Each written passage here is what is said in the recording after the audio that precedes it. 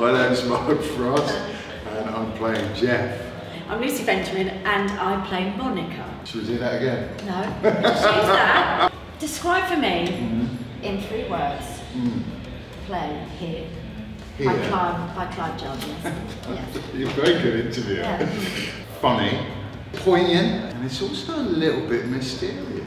I just think when I first read it, how quickly you invest in the characters as well. Yeah. I thought it was a page. They're all deeply flawed, but they're all really likeable, and they're all a little bit lost, and I just think it's really relatable, and I think it's a brilliant piece of work. It's got a bit of everything. Your character, where is she at when she starts to play?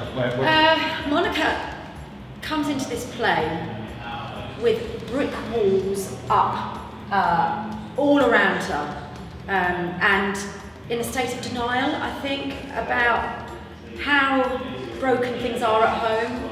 I think because she's a sort of person that takes the weight of the world on her shoulders. Jeff starts to play. He's got a bit of a secret as Jeff. Yeah. So I don't want to give that away, but he's holding something back, and he's holding it back from Monica and from everybody else, and probably a little bit from himself. Do you think any of the numerous things that you have been involved in that the characters in this play would have watched? Well, I can only answer for Monica.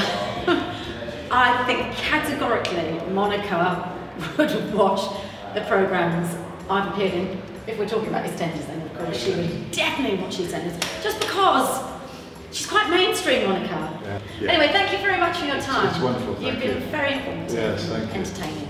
Thank you.